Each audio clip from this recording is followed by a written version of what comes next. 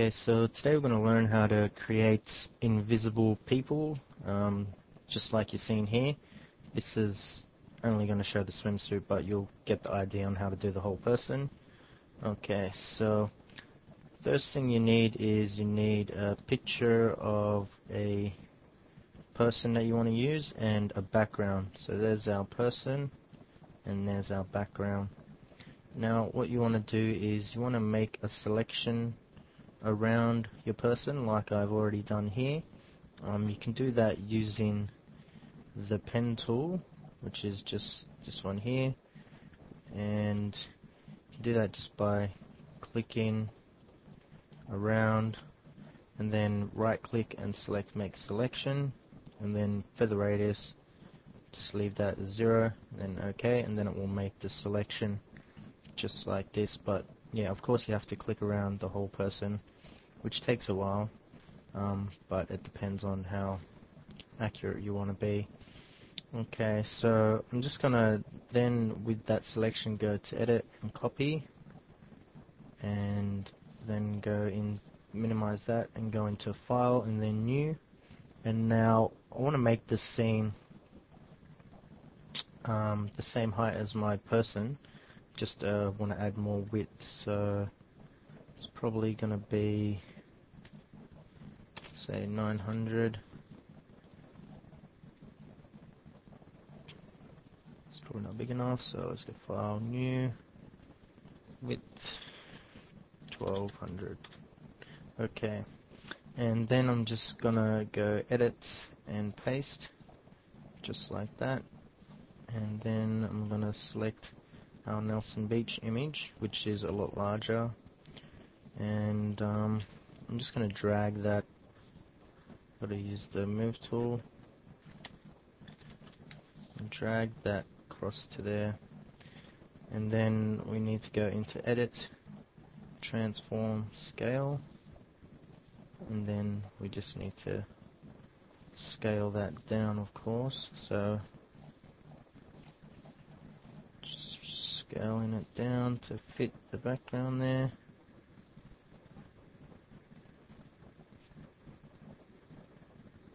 Just like that. Give that a tick. I'm going to move that below, and then I'm just going to hold shift with the background and select right click here and select merge layers. So now the beach becomes the background. Now what you can do is you can flip the canvas if you're flip the layer if you want to face the other direction, just by going into edit, transform, flip horizontal, just like we just did. Then you can position her to where you want her. Then what we want to do is duplicate the layer by dragging it down to here, and then on that layer we want to create a layer mask, and we just want to start off with a large brush and just remove the background, and we want to move her, but because like we're doing this and we can't see her head disappearing, you want to make the layer underneath invisible so you can see what you're doing here. And we're just going to remove everything around as well as her.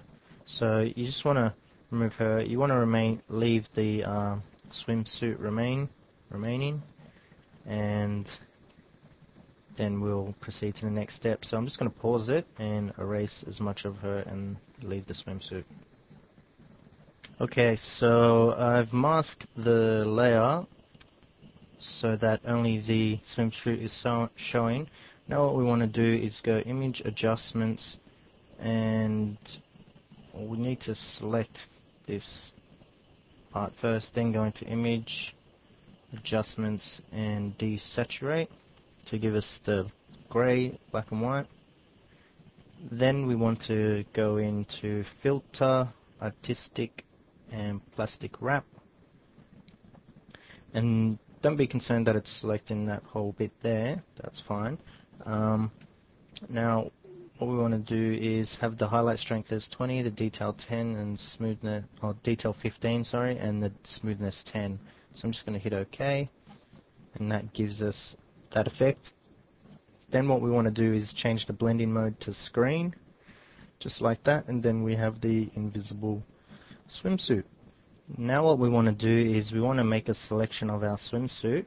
So we hold Control and click on the mask there, and so we can see that we've got these bits here that are still showing. So you just got to deselect, and then use your brush tool to just, whilst selecting the mask layer, just to erase those bits there. I think there was a bit here. So now if we click there, so there's still a bit there, so I'm just going to select deselect.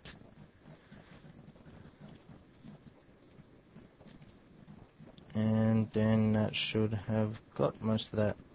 Now we have a good selection of the background. So what we want to do now is, with that selection, we make the color layer visible, then we select that layer, press delete, and then that gives us the invisible swimsuit on the girl. So I'm just going to select deselect there. Now you can select the swimsuit layer and add more plastic wrap effect if you like, by going into filter, artistic, and plastic wrap, just to give it a more watery effect if you like. Otherwise you can just leave it as it is, and then I like to go a step further and just right click and select blending options, and then add a drop shadow, but change the blend mode to color burn, and the spread size, just increase it to the maximum, just so it gives that burn around the swimsuit, just to sort of highlight the swimsuit there, and then just hit OK. So that's basically it. I hope this has been a help to you, and thanks for watching.